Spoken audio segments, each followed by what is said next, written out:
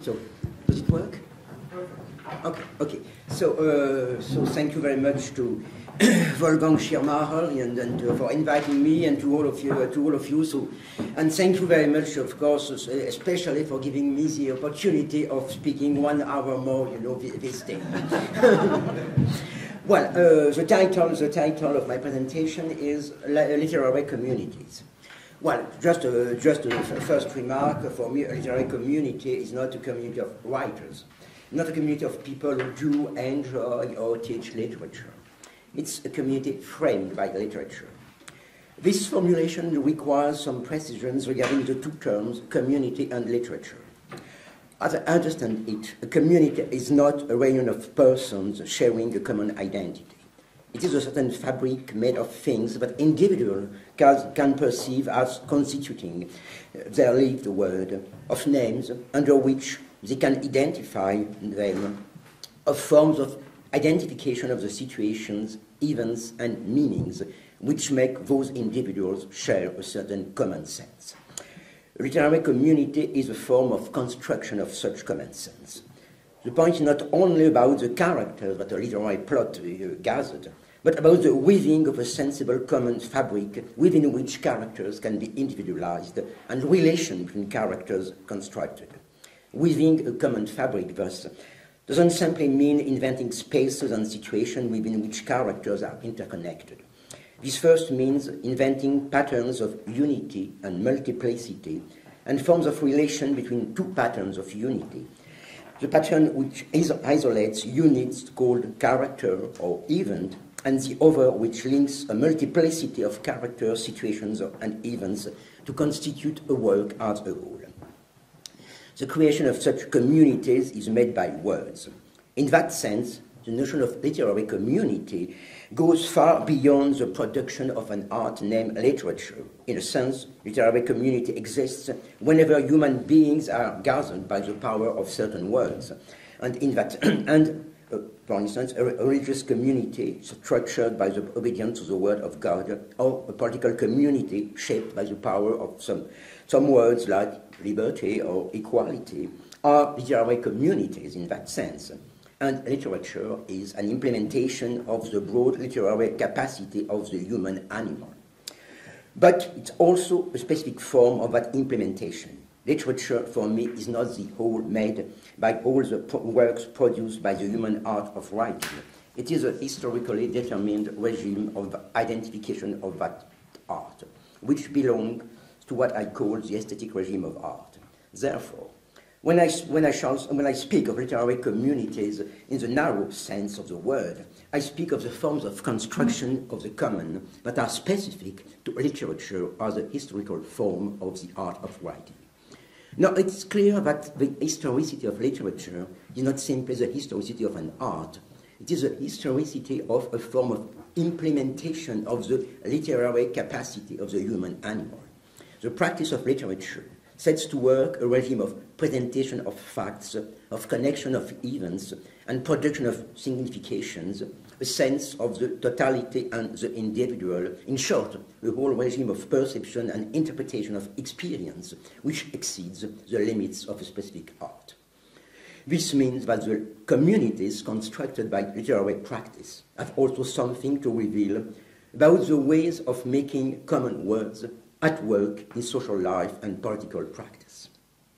So this is a wide scope, you know, of my investigation, though its immediate object tonight is to examine some problems regarding the forms of construction of the common, characterizing literature as a historical regime of the art of writing. As it turns out, the novelty of literature as a new regime of the art of writing is not something that was proclaimed by historical manifestos. Instead, it was perceived in a restricted way, and mainly through the judgment of critics, who only saw its characteristics as the peculiar shortcomings of individual writers or specific literary school. This is notably the case with the criticism leveled in France in the 1850-1860s against the writer was considered the champion of the so-called realistic school, namely Gustave Flaubert. Such criticism, in fact, specifically targeted two main shortcomings, which in fact concern the two main characteristics that define a fictional community. The community of characters that constitutes the space of fiction, and the community of between events that defines its forms of rationality. Flaubert was blamed firstly for his incapacity of constructing his fictions as a whole, then for his incapacity to select his characters. First, said one of his colleagues, he proved unable to build an intellectual connection of events. He only composed tableaus and nailed them together. So, quotation, there is no book there, it's about sentimental education. There is not this thing, this creation, this work of art constituted by a book with an organized development. It goes without a plan, pushing ahead, without a preconceived overview, not being aware that life, under the diversity and the apparent disorder of its vagaries, has its logical and inflexible laws. It's a loitering among the insignificant, the vulgar, and the abject, for the sole pleasure of the walking. End of quote. Now, this incapacity was strictly connected by the critics with another one. There were incapacity of selecting characters. There were too many people and things in his books. And what's worse, too many insignificant people. People who cluttered up the space of fiction and hindered the deployment of outstanding feelings and actions. This overpopulation was, they said, the mark of democracy in literature. It was exactly opposed to the selection of characters and situations which characterized the fiction of aristocratic times, in which, quote, the characters embodying all the refinements of birth, education, and the heart left no room for secondary figures, still less for material objects. This exquisite society saw ordinary people only through the doors of its carriages, and the countryside only through the windows of its palaces. This left wide and fertile scope for the analysis of the finest sentiments, which are always more complicated and harder to decipher in the souls of the elite than amongst the lower classes. End of quote.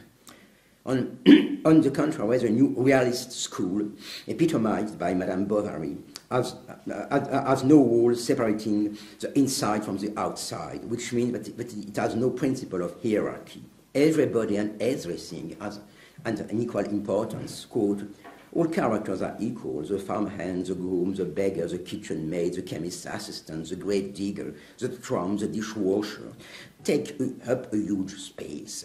Naturally, the things around them become as important as them. Only the soul could make the difference, but in this literature, the soul doesn't exist. End of quote. Well, I think the critics, thus, by criticizing one specific author or one specific school, made a strict connection between two shortcomings. The new literary school could not give to a novel the unity of the whole, because it could not select the individualities that are the components of this whole. My point is that what is at issue there is not the opposition of two literary schools, but an opposition between two ideas of the whole, the one and the whole. Two ideas also about what an individual and an event are. Two regimes of the art of writing, which are two regimes of interpretation of experience and construction of common sense. What those critics witness, then, is not only the bourgeois anxiety, the calm in front of the so-called egalitarianism, sweeping across society and literature. They epitomize the opposition between the logic of the representative regime of the arts, to which the old practice of the belles lettres belonged, and the logic of literature. Sentimental education, said the critic, is not a book, because it doesn't obey the idea of the whole that makes a work of art. What is this idea of the whole? The idea of the whole, in fact, dates back to Aristotle's Poetics. What makes a poem, Aristotle said, is a construction of a fiction. A fiction is an arrangement of actions according to necessity or verisimilitude. This causal linkage, according to necessity or verisimilitude, is what makes the poetic plot a whole. This is what opposes poetry to history, which, he says, only tell events as they happen, in their particularity, one thing after the other. From this opposition, Aristotle drew a consequence. What is important, what constitutes the fabric of the novel, is the arrangement of events that makes a whole. The words and attitudes of the characters are defined by this arrangement and not by their own personality. But this privilege of action over characters has a correlate or a flip side. Such actions can only concern individuals who themselves live at the level of the whole, individuals able to conceive of great ends and try to reach them at the risk of facing the strokes of fortune. They cannot concern people who live in the universe of the one thing after the other, people to whom events just happen one after the other. The distinction between poetic causality and historical or empirical succession is also a distinction between two forms of life and two classes of human beings. The wholeness of the work is linked with a certain configuration of the community, certain distribution of forms of life, separating two kinds of human beings. This is why in 17th century France, the Aristotelian hierarchy between events and characters could be subverted and action could be redefined as a conflict of passions, those passions that could only be felt by the souls of the elite, in short, by persons of a high rank. This doesn't mean that ordinary people were excluded from the universe of fiction, but they were given specific places and roles or included in specific genres, low genres of fiction. The fictional community then was a hierarchical community, defining what individuals could feel, say, and do according to their place and their identity. It is this connection between a formal principle of linkage and a substantial hierarchy of forms of life that was shattered by the emergence of literature as such. The critics denounced it as democratic subversion. But what does that subversion exactly mean? For them, it meant that everything and everybody was given the same importance. But this is obviously not the case. In Madame Bovary, for instance, all characters not equal at all. Emma Bovary is the character around whom all things and all bodies, revolve. So the point is about the kind of individuality that she embodies, and the kind of revolution in the literary sense of the word, the kind of revolution of things and bodies linked with that individuality. And so I shall examine those 2 points in turn. Firstly, Emma Bovary is not simply the figure of anybody which has the same importance as anybody else. She is the figure of anybody who affirms her capacity to experience any form of life, and or more precisely, to experience the form of life which was reserved to the souls of the elite, to the exquisite society feeling and expressing the refinements of ideal passion. Now, this affirmation is itself the embodiment of a certain literary power, the power of words which provoke a split within the existence of those people who were destined to the repetitive life of the everyday. Something has happened to her, something that she sums up herself in a few words that she has read in novels not destined to persons of her condition, such as those 3 words, felicity, passion, and ecstasy. What do they mean, and how is it possible to embody those words? So her individuality is the individuality of the child of the book, dedicating his life or her life to the embodiment of a few words. The form of equality that he represents, so, is not the kind of indifferent leveling described by the critics. It is the disruption of the normal distribution of forms of life. The new novel is constructed around a certain figure of the anonymous. The anonymous as a figure of the literary animal, the peasant's daughter who wants to change her life by experiencing the truth of some words scrapped from books destined to the souls of the elite, belongs to the same family as the emancipated workers who rethink the everyday constraint of their work out of the words describing the pains of the romantic heroes who have no place in society, or the revolutionaries who appropriate for their struggle the tropes of ancient rhetoric. A story is part of a wider affirmation of the capacity of the anonymous, or, in my words, of the power of taking part belonging to those who have no part. This power works through operations of disidentifications. Individuals who were identified as occupying a certain place in the social whole and destined to a certain form of life break away from that identity. So this is the power of the anonymous is the power of disidentification through which individuals break away from the universe of invisible, repetitive life to which they were destined. And they do it by setting to work capacity that don't fit their identity. Now comes the how is this singularity singled out, and how is it articulated in the fabric of the novel? What form of linkage of individual and events does this singling out entail? To answer those questions, I propose that we look at the most famous episode in the book, an episode which has been emblematic, which has become emblematic of a new mode of construction of fiction. The episode that tells the birth of the love of the romantic Emma for the seducer, of the village, Rodolphe, amidst the agitation of the agricultural meeting. The seducer, Rodolphe, displays a whole arsenal of words and attitudes, obeying the classical logic of ends and means, to seduce Emma. But it is not this causal construction that makes him win. The birth of Emma's love happens as the effect of a chain of sensory events which happen one after the other, without their aggregation being the effect of any design. The heat of a summer afternoon, the voices of orators whirling in the air, the murmur of a crowd, the bellowing of the oxen, the bleating of the lambs, small golden lines radiating from black pupils, a perfume of vanilla and citron, a long trail of dust dragged by a stagecoach, the memories of a valse and of old desires, whirling like grains of sand under a gust of wind, whose last consequence is that her end, of course, lets itself be seized by another end, and of course the end of the seducer.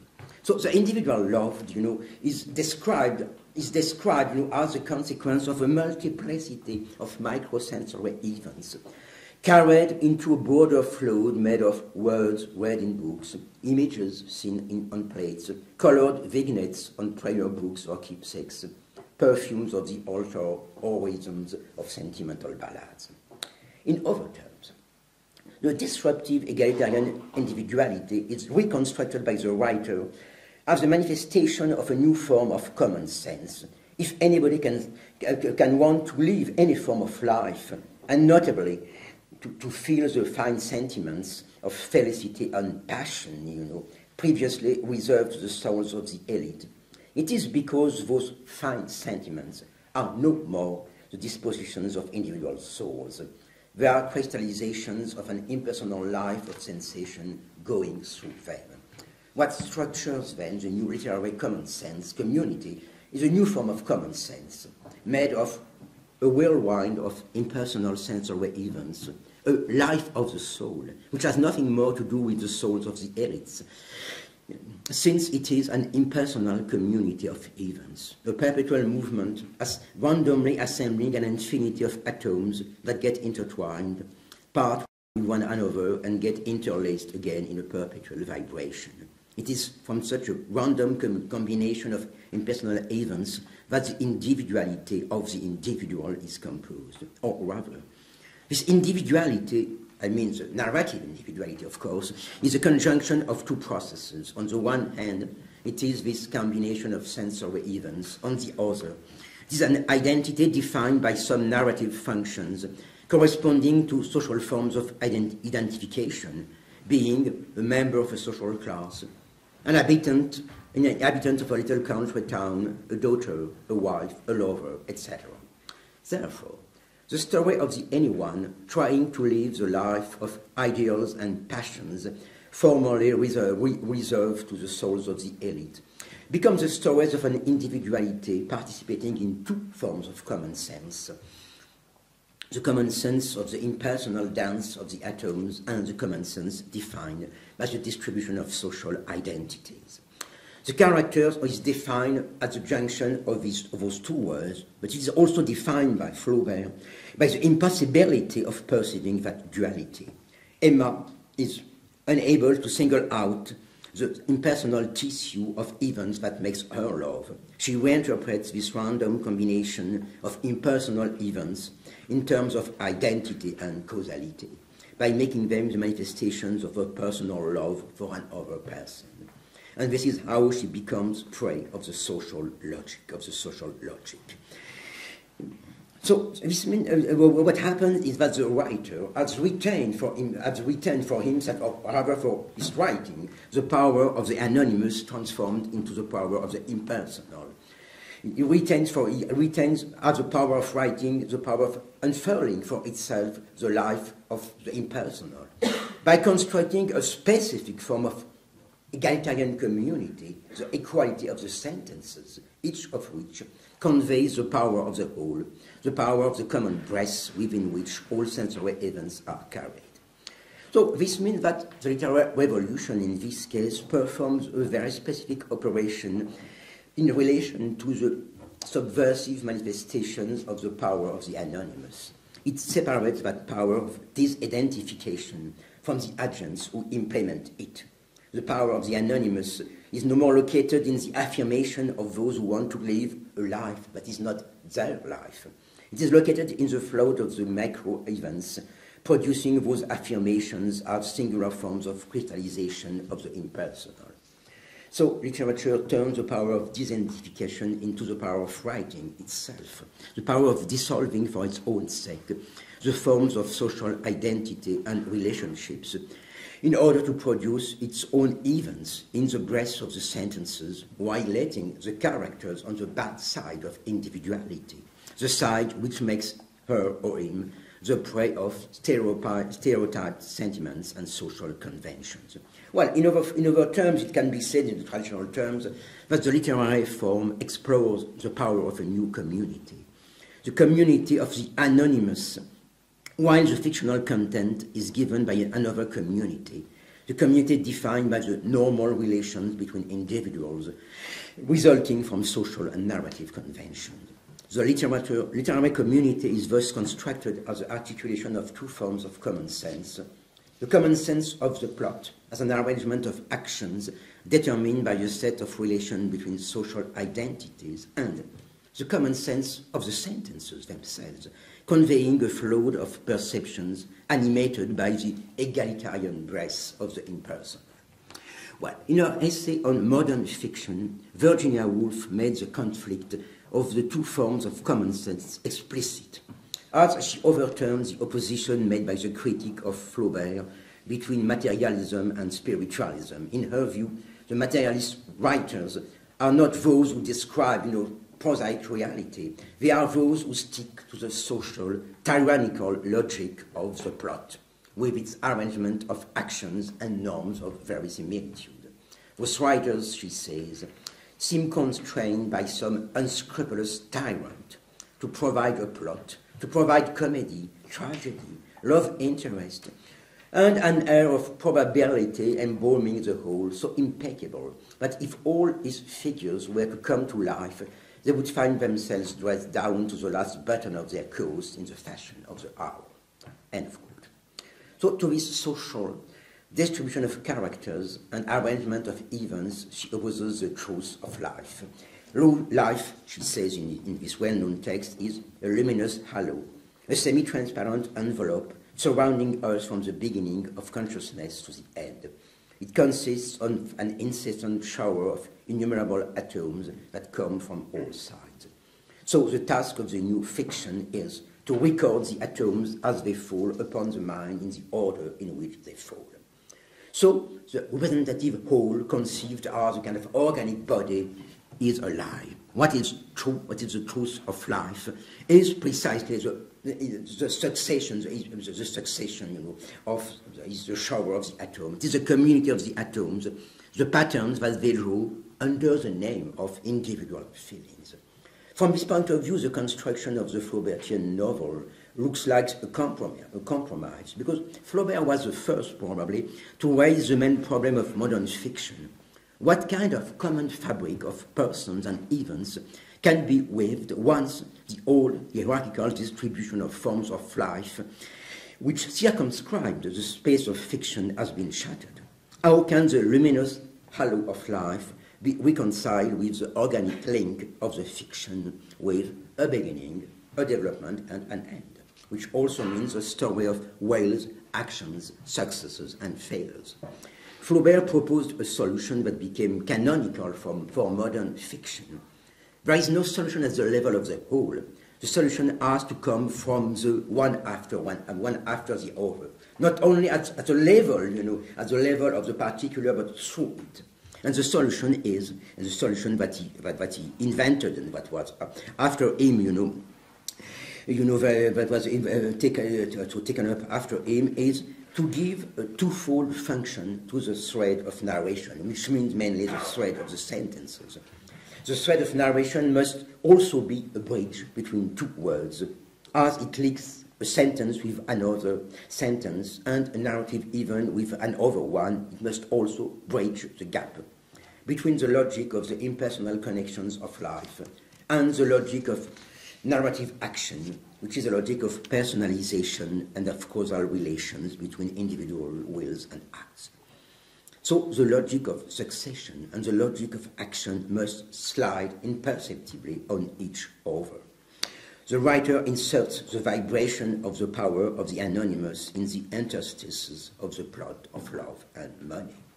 That vibration produces the imperceptible deviation that changes from the inside the mode of production of the narrative action. But the thing can be put the other way around.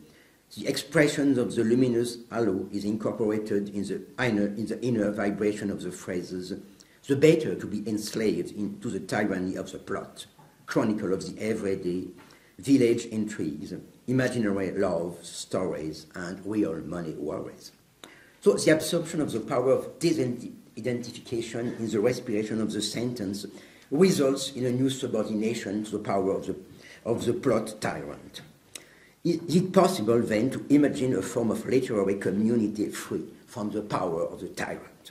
And what form of inclusion of the power of the anonymous is implied by that form of community? That question is at the core of the attempts of the author of the essay, Virginia Woolf herself. How articulate the life of the halo, the construction of singularities, and the construction of the work with a beginning, a middle, and an end. How do it without sacrificing the power of the anonymous, either by absorbing this power into the breath of the sentence, or by submitting the democracy of anonymous life to the tyranny of the plot. Virginia Woolf's work explores the paradox raised by this program in two directions, which proved to be in a way unsuccessful. On the one hand, the short story, one of her short stories, an unwritten novel, sets out to draw the whole of a story from one face, the face of an anonymous woman met in a train. As the storyteller, so in the train, is struck by the expression of unhappiness on her face, and struck by the vain attempts of the woman to rub a stain on the window pane, she sets out to read that face, to decipher its secret. And the secret appears to be the negligence who made the young woman cause the death of a child, as she was lingering in a draper's shop, fascinated by trays of colored ribbons. Then after, the humiliation suffered at her brother's home, the cruelty of a sister-in-law, etc. And the story so moves on in this way. But as the story is completed, the train reaches its terminus. At this moment, what the storyteller sees is that the poor, lonely creature is just a happy mother that her son welcomes at the station.